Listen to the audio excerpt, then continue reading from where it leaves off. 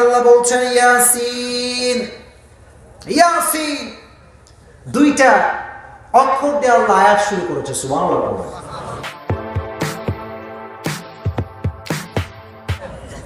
সত্য কথা এটা। আর যখন চোখের সামনে একটা মেয়ের ছবি আসে তখন সূরা ফাতিহা কোথায় গেল আর সূরা কাউসার কোথায় কোনো খবর নাই। কথা কোন ঠিক কিনা? আজ থেকে অহেতুক কোনো সময় ফেসবুকে দেওয়া যাবে? জয়গণ যাবে? Don't waste your time. Don't waste your time, never ever. It's very important, man. সময় একবার গেলে কখনো ফিরে আসবে? এজন্য ফিরে হলে জিকির করবেন তো ইনশাআল্লাহ। এটা হচ্ছে কোরআনের কল। এজন্য ফিরে হলে সূরা ইয়াসিনটা বেশি বেশি তিলাওয়াত করবেন ইনশাআল্লাহ। এই সূরার নাম হলো সূরাতু আল-মুইম্মা। মুইম্মা মানে হচ্ছে ব্যাপক। মুইম্মা মানে কি? ব্যাপক। এই সূরা যে তিলাওয়াত করবে তাকে আল্লাহ বাঁচায় দেবে। সুবহানাল্লাহ। সে গুনাহ করুক আর না করুক, সে সওয়াব ওয়ালা হোক আর না হোক, সূরা ইয়াসিন তেলাওয়াত করলে সমস্ত বিপদ থেকে আপনাকে বাঁচায় দিবে একজন, তিনি কে? আরেকটা নাম হচ্ছে সূরাতুল কাদিয়া। সূরাটার নাম কি? জোরে কোন সূরার নাম কি? কাদিয়া। আপনার যদি কোনো প্রয়োজন হয় কারো কাছে কিচ্ছু চাইবেন না, সূরা ইয়াসিন তেলাওয়াত করবেন। আল্লাহর হাবিব বললেন যে ব্যক্তি সূরা ইয়াসিন তেলাওয়াত করলে আল্লাহর কাছে কিছু চাইবে আল্লাহ সঙ্গে সঙ্গে দিয়ে দিবে। জোরে কোন সুবহানাল্লাহ। সূরাতুল কাদিয়া আপনার হাজতকে পূরণ করে দিবে। আল্লাহ আমাদের সবাইকে সূরা ইয়াসিনের ফজিলত বোঝার তৌফিক দান করুক। জোরে বলে আমিন। এবার আল্লাহ বলছেন ইয়াসিন, ইয়াসিন দুইটা অক্ষর দিয়ে আল্লাহ আয়াত শুরু করেছে। সুবহানাল্লাহ। এই সূরা যখন নাজিল হয় তখন মক্কার ভিতরে যারা সাহিত্য নিয়ে কাজ করে এদের অভাব নাই, সব সাহিত্যিক মক্কার ভিতরে। আল্লাহ এই আয়াতটা নাজিল করলেন। আল্লাহ বললেন চ্যালেঞ্জ করলাম, ওয়া ইন কুনতুম ফি রাইবিন মিম্মা নাযালনা আলা আবদিনা ফাতু বিসূরাতিন মিন মিথলি। আমি আল্লাহ চ্যালেঞ্জ করলাম, তোর বাপের ক্ষমতা থাকলে একটা সূরা নিয়ে আয়। পারবে কেউ? পারছে কেউ? বিশ্বনবী যে জামানায় এসেছিলেন সেই জামানায় আরবি ভাষা সাহিত্যে বিশাল ওসারতা ছিল। কবিতা, পদ্য, গল্প, রচনা, উপন্যাস, আর্টিকেলের শায়লা।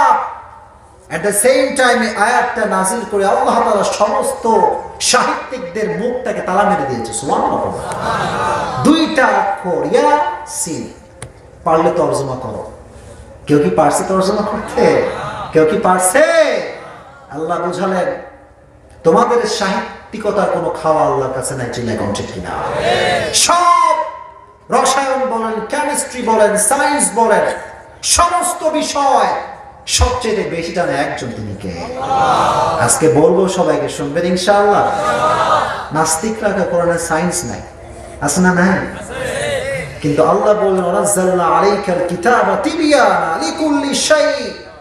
মানুষের প্রয়োজনে এমন কোনো বিষয় নাই যে বিষয় আল্লাহ কোরআনে বলে নাই। সুবহানাল্লাহ। এবার আল্লাহ বললেন ওয়াল কুরআনিল হাকিম। আল্লাহ বললেন প্রজ্ঞাময় কোরআনের শপথ, বিজ্ঞানময় কোরআনের শপথ। সুবহানাল্লাহ। বিজ্ঞানময় কোরআনের শপথ। তাহলে কোরআনে বিজ্ঞান নাই? কথা কোন আছে না? নাই।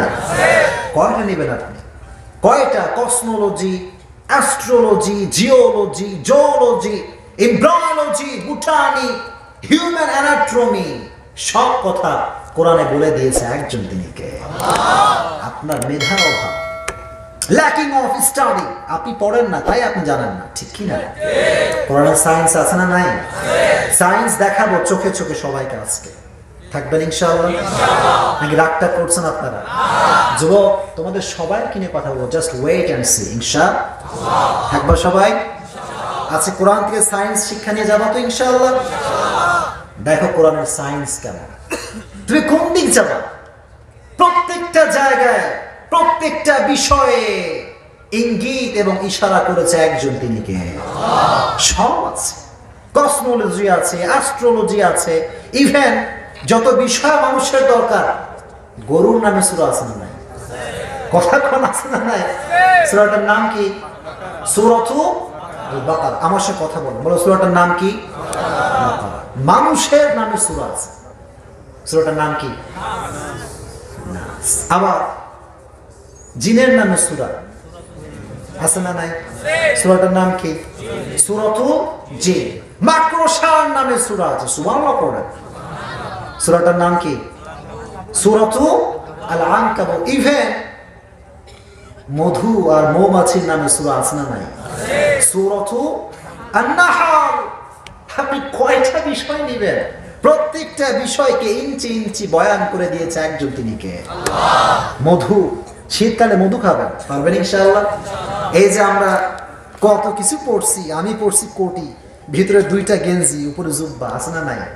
তাও ঠান্ডা হালকা হালকা লাগছে। মধু খাইবেন, 14 ডিগ্রি ঠান্ডা, কিছু নাই। সুবহানাল্লাহ। মধু খাইলে সায়েন্স বলছে যখন কেউ মধু খায় তার শরীরের ভিতরে যে কোল্ড টেম্পারেচার, ঠান্ডা ঠান্ডা ভাব, এটা দূর হয়ে যায়। সুবহানাল্লাহ করবেন না? মধু, মধুর ভিতরে বিজ্ঞান আছে না নাই? বলবো সবাইকে আজকে একটা তাকবীর দেন সবাই, লিল্লাহি তাকবীর। আবার লিল্লাহি তাকবীর। মৌমাছির ভিতরে বিজ্ঞান রয়েছে।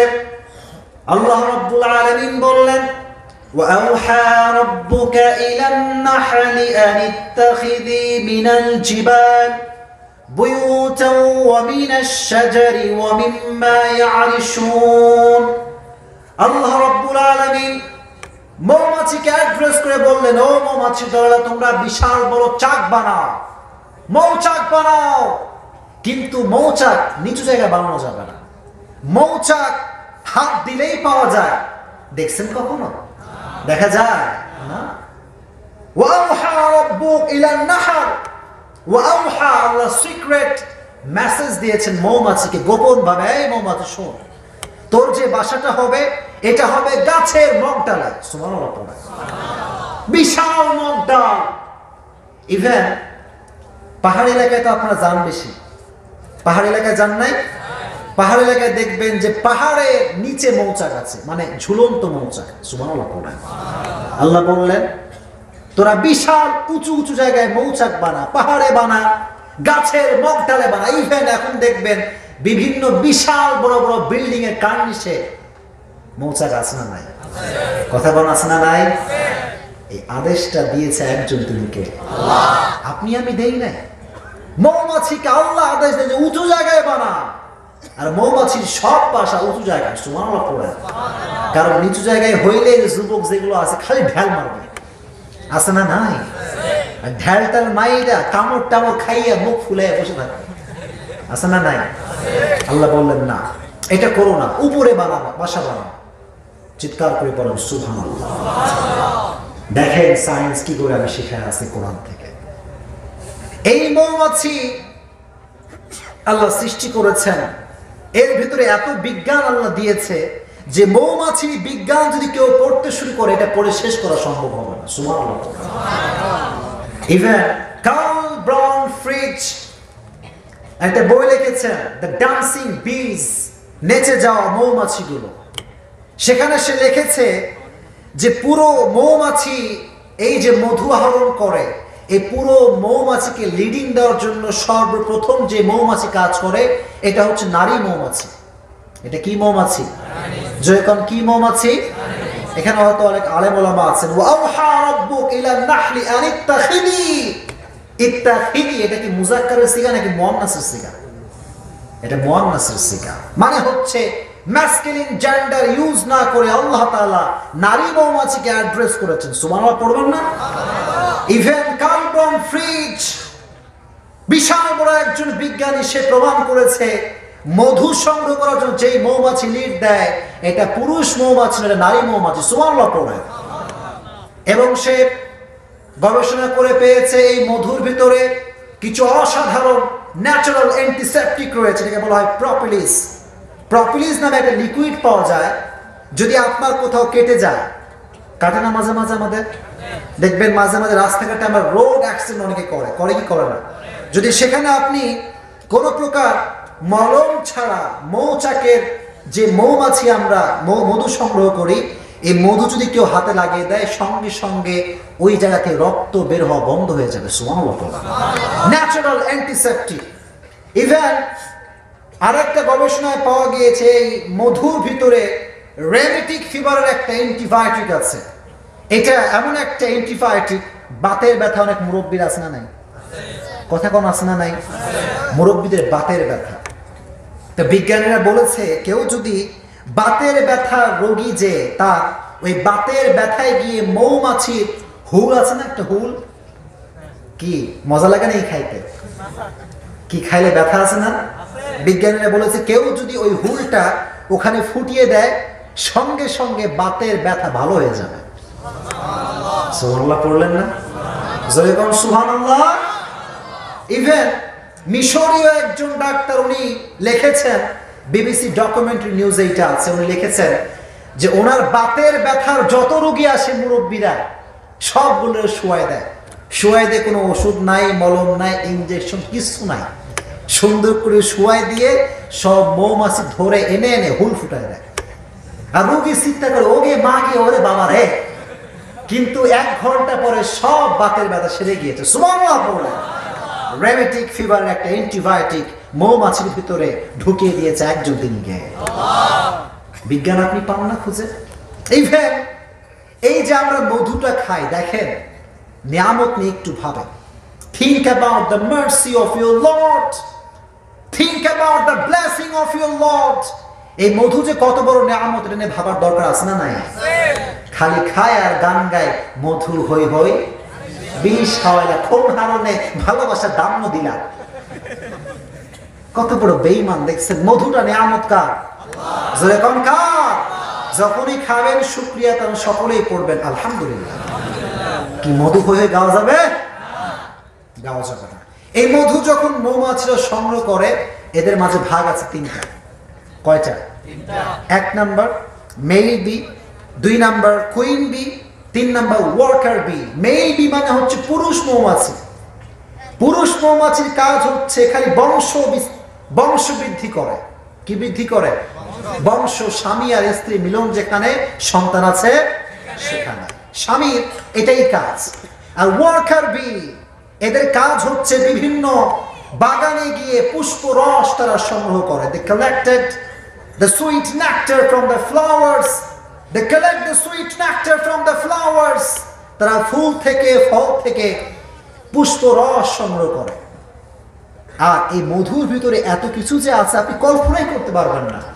বনাজি গাছ আছে, ঔষধি গাছ আছে, আঙ্গুরের রস আছে, বেদানার রস আছে, সমস্ত ফুলের রস ফলের রস আল্লাহ মধুর ভিতরে ঢুকাই দিয়েছে। সুবহানাল্লাহ পড়ে না? এজন্য শিফা লিন্নাস। মধুটা হচ্ছে এমন একটা জিনিস, এটা আপনি যেই রোগের জন্য খাবেন সেই রোগের জন্য মধুটা শেফা হয়ে যাবে। সুবহানাল্লাহ। এজন্য মধু সবাই খাবেন তো ইনশাআল্লাহ? জয় করেন ইনশাআল্লাহ। ওয়ার্কার বি যেই মৌমাছির রোজ তারা বের হয়ে যায় বাসার ভেতর থেকে, বের হয়ে বিভিন্ন রস বের করে, তারা নিজেরা খায়। খাওয়ার পরে আল্লাহ তাআলা দেখেন, মনোযোগ দিয়ে শুনবেন সবাই, মনোযোগ হারাবেন না। মৌমাছিগুলো পুষ্পরস সবাই খায়। মৌমাছির পেটের ভিতরে স্টোমাক, পাকস্থলী আছে 2টা। কয়টা? কথা কোন কয়টা? একটা হচ্ছে তার খাওয়ার জন্য, আরেকটা হচ্ছে মধু সংগ্রহ করবার জন্য। ইভেন মধু যে সে বের করবে, আল্লাহ তাআলা মধু বের করার জন্য মৌমাছির পেটের ভিতরে আলাদা একটা পাইপ দিয়েছে। সুবহানাল্লাহ না? কারণ হচ্ছে এই যে মানুষ সবাই হচ্ছে মেহমান একজনের, তিনি কে? জোরে কোন কার মেহমান? আল্লাহ বলেন মেহমান যেহেতু মানুষকে তো আমি আল্লাহ তাআলা মলের রাস্তার খাবার খাওয়াবো না। আমি আল্লাহ তাআলা মানুষকে পবিত্র মধু খাওয়ার জন্য মৌমাছির পেটের ভেতরে মধু বের করার জন্য আলাদা একটা পাইপ দিয়ে দিয়েছে। জোরে কোন সুবহানাল্লাহ। এবার মৌমাছিগুলো পুষ্পরস সংগ্রহ করে আগে তারা খায়। খাওয়ার পরে তার পেটের ভিতরে 2টা পাকস্থলী রয়েছে। একটাতে সে এই মধুকে সংগ্রহ করে, আবার এই পাকস্থলীর ভিতরে আল্লাহ একটা ন্যাচারাল এনজাইম দিয়েছেন, পাচক রস। এই পাচক রসের মাধ্যমে মধুগুলো মিশ্রিত হয়ে একটা আলাদা নল দিয়ে বের করে দেয় একজন, তিনি কে? What an amazing mechanism, man! এত সুন্দর পদ্ধতিতে মধু বের করেছে একজন, তিনি কে? এজন্য মধুকে শুকরিয়া আদায় করতে হবে একজনের, তিনি কে? এই মধুর ভেতরে আল্লাহ তাআলা গ্লুকোজ দিয়েছেন, সুক্রোজ দিয়েছেন, ফ্রুক্টোজ দিয়েছেন, মিনারেলস, ভিটামিনস আছে, ক্যালসিয়াম আছে। খাইলে আপনার শরীরটা গরম হয়ে যাবে। জোরে কোন সুবহানাল্লাহ। এটা তাকবীর দেন, আল্লাহু তাকবীর। ভালো আছেন? জি বসেন, বসেন। আবার একটু তাকবীর দেন দেখি সবাই আমার সঙ্গে, লিল্লাহি তাকবীর, আল্লাহি তাকবীর। কোরআন থেকে সায়েন্সের কথা শুনে আপনারা সবাই খুশি না বেজার? যুবকরা খুশি না বেজার? সকলে চিৎকার করে পড়ো আলহামদুলিল্লাহ। এই মধুর ভিতরে এটা কি অরিজিনাল নাকি ফেক মধু একটা পদ্ধতি আছে না নাই? এখন তো মানে ভেজাল মধুর অভাব নাই, ঠিক কি না? দেখবেন যেটা খাঁটি মধু, এটা 1 গ্লাস পানি নেবেন, এই পানির ভেতরে আপনি 1 ড্রপ মধু ছাড়েন, যদি খাঁটি মধু হয় এটা পানির সঙ্গে মিশবে না, এটা অটোমেটিক পানির নিচে চলে যাবে। সুবহানাল্লাহ পড়া, এটা হচ্ছে খাঁটি মধুর আলামত। এজন্য খাঁটি মধু খেলে আপনার সমস্ত রোগ বালাইকে দূর করে দিবে একজন, তিনি কে? ইভেন এই মধু করোনা ভাইরাস আছে না নাই? ওমিক্রন আছে না নাই? মধু যদি আপনি খান এটা আপনার করোনা ভাইরাস, ইভেন ওমিক্রন থেকেও বাঁচাতে পারে। সুবহানাল্লাহ পড়েন। শিফা লিন-নাস, যে রোগের জন্যই খাবে সেই রোগের শেফা দিয়ে দিবে একজন, তিনি কে? আল্লাহ সবাইকে বেশি বেশি মধু খাওয়ার তৌফিক দিও। জোরে কোন আমিন। মধুর থেকে বিজ্ঞান আছে 4টা। জোরে কোন কয়টা? জোরে কোন কয়টা? সায়েন্স কোরআনে আছে না নাই? নাস্তিক বলে সায়েন্স না, আমি বলছি সায়েন্স আছে, সবাই শুনবেন তো ইনশাআল্লাহ। 1 নাম্বার সায়েন্সের নাম হচ্ছে কেমিস্ট্রি। 1 নাম্বারের নাম কি? কেমিস্ট্রি। যুবকরা জবাব দাও, 1 নাম্বারের নাম কি? কেমিস্ট্রি। আচ্ছা আপনারা সবাই বলেন তো, গাছের ডালে মৌচাক ঝুলানো আপনারা দেখেছেন সবাই? দেখছেন সবাই? দেখবেন যে মাঝে মাঝে বাসা কার্নিশে মৌচাক থাকে কি থাকে না? প্রিয় ভাইরা, এই যে বিশাল বড় মৌচাক, প্রাণীতত্ত্ববিদরা বলছে এই মৌচাকটা যে ঝুলে থাকে এর ভেতরে কম করে হলো 30 থেকে 35 কেজি মধু থাকে। সুবহানাল্লাহ। এই বিশাল বড় মৌচাক ঝুলাবার জন্য তার কাছে কোনো আঠা ছিল না। ছিল আঠা? সুপার গ্লু ছিল? গাম ছিল? কোনো প্রকার আঠা ছিল? ছিল না, কোনো আঠা নাই। কিন্তু আল্লাহ রাব্বুল আলামিন মৌমাছিকে এমন একটা আঠা জাতীয় কেমিস্ট্রি শিক্ষা দিয়েছে, যে কেমিস্ট্রির মাধ্যমে সে বিশাল 30-35 কেজি ওজনের একটা মৌচাক ঝুলিয়ে দিয়েছে। যখন মধু সংগ্রহকারীরা মধু সংগ্রহ করে, এরা যখন মধু সংগ্রহ করে নিয়ে যায়, দেখবেন 6 মাস 7 মাস ইভেন 1 বছর পর্যন্ত এই মৌচাকটা ছেঁড়া খাতার মতো ঝুলতে থাকে, কিন্তু এটা খুলে পড়ে না। সুবহানাল্লাহ পড়ে। এই অসাধারণ আঠা জাতীয় কেমিস্ট্রি মৌমাছিকে শিক্ষা দিয়েছে কে? এই সায়েন্স আপনি খুঁজে পান না। 1 নাম্বার সায়েন্সের নাম হচ্ছে কেমিস্ট্রি। 1 নাম্বারের নাম কি? যদি কোন 1 নাম্বারের নাম কি? 2 নাম্বারের নাম হচ্ছে ইঞ্জিনিয়ারিং টেকনোলজি। 2 নাম্বারের নাম কি? আপনারা কি মরে গেছেন সবাই? যদি কোন 2 নাম্বারের নাম কি? টেকনোলজি। মৌমাছি বাসা বানালো, খুব ভালো করে দেখবেন মৌমাছি বাসার সামনে গিয়ে দেখবেন 6 কোণ বিশিষ্ট চেম্বার। কয় কোণ বিশিষ্ট? 6 কোণ। এক একটা কোণ সমান সমান ভাগ, একেবারে সমান সমান ভাগে সে বানিয়েছে 6 কোণ বিশিষ্ট চেম্বার। এই চেম্বার দিয়ে সে তৈরি করেছে লক্ষ লক্ষ চেম্বার। কিন্তু সমান মাপে মাপ করার জন্য মৌমাছির কাছে স্কেল ছিল না। কথা বললেন না? জোরে কোন ছিল? জ্যামিতি বক্স ছিল? টুল ছিল না। সমান ভাবে সুন্দর করে বাসা বানিয়েছে। আল্লাহর কসম, কোন স্কেলের প্রয়োজন হয় নাই। কোন সুবহানাল্লাহ। এই সায়েন্স যদি আপনি শিখতে চান, আপনি যাবেন বাবুই পাখির কাছে। কথা বল ঠিক কিনা? বাবুই পাখিরে ডাকি, বলিছে চড়াই, কুড়ে ঘরে থেকে করো শিল্পের বড়াই। এ কথা সত্য না মিথ্যা? সত্য। কারণ এই যে বাবুই পাখি বাসাটা বানালো, খুব মনোযোগ দিয়ে শুনবেন। এই বাসা এটা শুধুমাত্র বাসা নয়, এই বাসার ভেতরে বেডরুম আছে, ডাইনিং বেডরুম আছে, মাস্টার বেডরুম আছে, সুবহানাল্লাহ পড়বেন না, কিচেন রুমও আছে।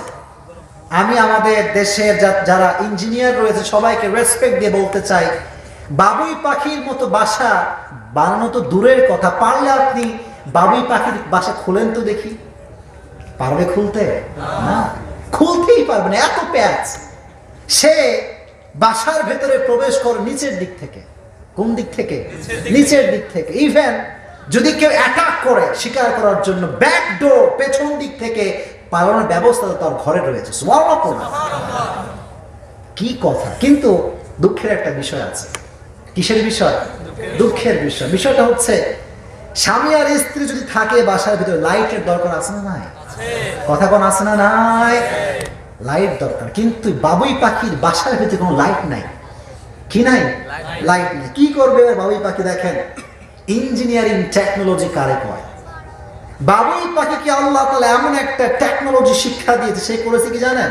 চতুর্পাশ থেকে কাদা নিয়ে আসছে। কি নিয়ে আসছে? কাদা।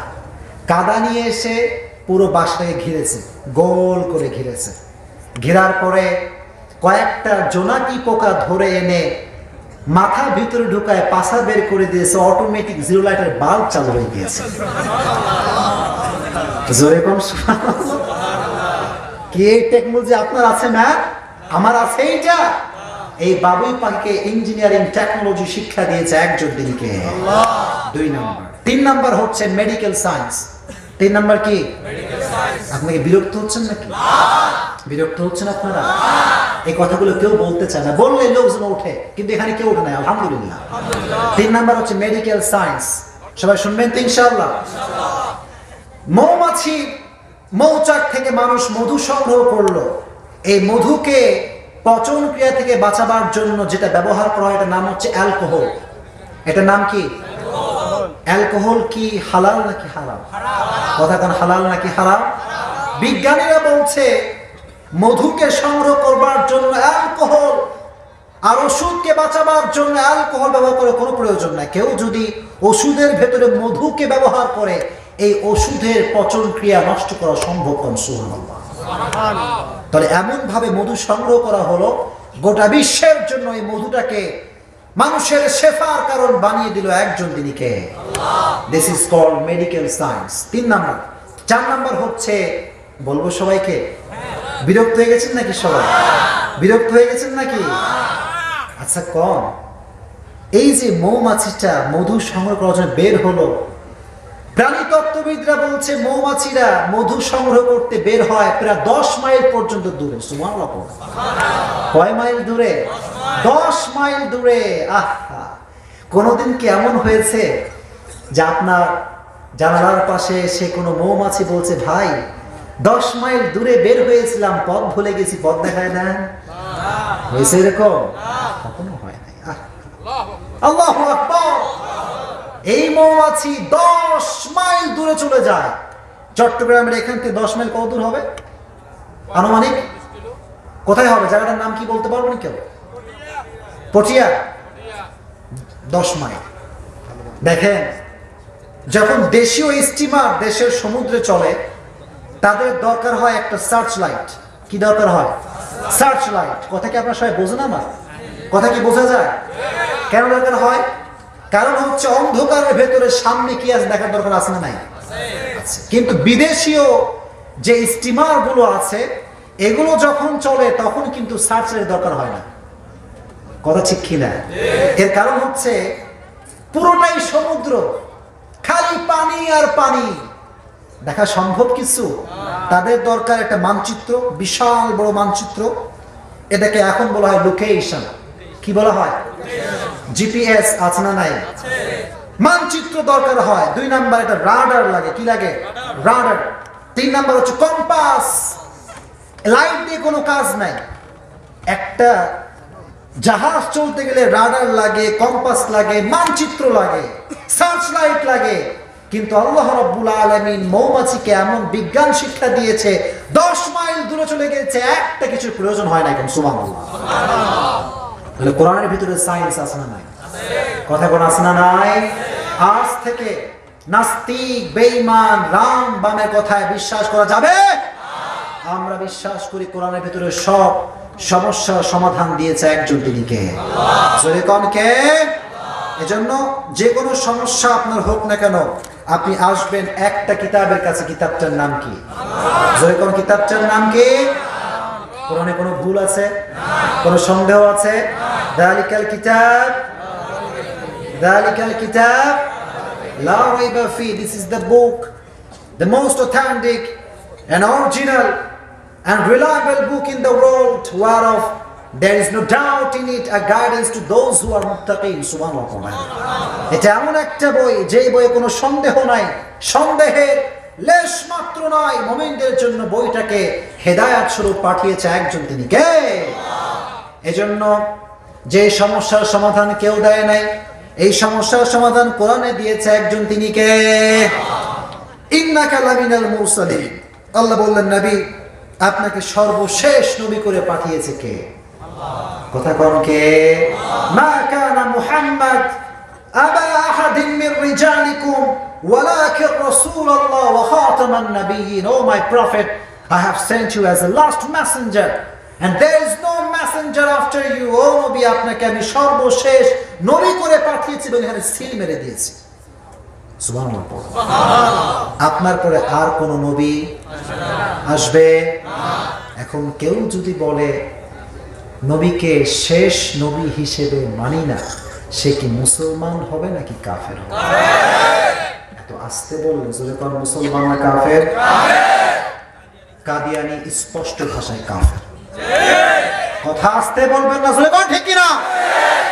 স্পষ্ট ঘোষণা এটা। যারা নবীকে শেষ নবী হিসেবে মানবে না, তার কোরআনকে অস্বীকার করবে। যে কোরআন অস্বীকার করে, তার কখন মুসলমান হতে পারে? আমরা নবীকে সর্বশেষ নবী হিসেবে মানি, ঠিক কিনা? সবাই মানেন তো? মানেন সবাই? এই জন্য আমাদের কথা একটা, মুসলমান যে হবে তার সঙ্গে ঐক্যতা সব কথা হবে, আর যে মুসলমান নয় তার সঙ্গে কোনো ঐক্যতা হতে পারে? আল্লাহ বোঝার তৌফিক দান করুন, জোরে কোন আমিন। এবার আসেন যুবকদের কথায়। আল্লাহ বললেন আলা সিরাতিন মুস্তাকিম।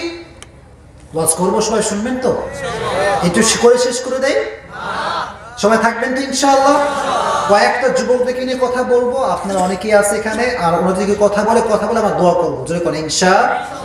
একটা তাকবীর দেন সকলে, লিল্লাহি তাকবীর। কোন একটা যুবক দাঁড়ায় স্লোগান দাও, লিল্লাহি তাকবীর বলো। যে কোনো একজন দাঁড়ায় যাও। নারে তাকবীর, আল্লাহু আকবার। আল কোরআনের আলো করে করে চালো, আল হাদিসের আলো করে করে চালো।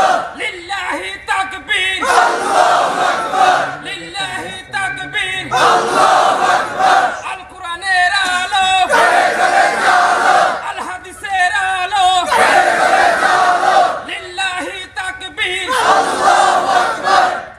মাশাআল্লাহ, কি শক্তি গো! আপনার তো বউ আছে, তবে এত শক্তি কই থেকে আসে? আল্লাহ কবুল করুক, পড়েন আমিন। এই যুবক, তোমরা সবাই শুনবা তো ইনশাআল্লাহ? পর্দা হলে মা বোনরাও আছে, ওনাদেরকে নিয়ে কিছু কথা বলবো, ঠিক আছে ইনশাআল্লাহ? এই মানুষগুলো খুব ভালো মানুষ, একটা লোকও ওঠে না, মাশাআল্লাহ, আলহামদুলিল্লাহ। শহরের মানুষের এই একটা উপকার, শহরের মানুষ শিক্ষিত তো, কথা বোঝে ভালো, ঠিক কিনা? আর গ্রামগঞ্জে গেলে বুঝছেন, হুজুর কিসসা কাহিনী শোনান। কি শোনাবেন? কিসসা কাহিনী যে বক্তা যত ভালো কয়, দাওয়াত বেশি পায়। কথা ঠিক কিনা? আল্লাহ যেন আমাদেরকে তাফসীর করার তৌফিক দান করে, জোরে কোন আমিন। আল্লাহ বললেন আলা সিরাতিন মুস্তাকিম। আল্লাহ বললেন নবী, আপনাকে আমি সিরাত আল মুস্তাকিমের রাস্তায় প্রতিষ্ঠিত করে দিয়েছি। সুবহানাল্লাহ। আস-সিরাত আল মুস্তাকিম, এটা হচ্ছে এমন একটা রাস্তা যে রাস্তার ভিতরে কোনো বেকাতারা রাখতে পারে? কোনো বেকাতারা নাই। সিরাত আল মুস্তাকিমের রাস্তা শেষ হবে, জান্নাত আপনার জন্য সুনিশ্চিত হয়ে যাবে। কোন সুবহানাল্লাহ। তুই কথা বলবে? কথা বলবেন না? কথা বললে কথা বলবেন?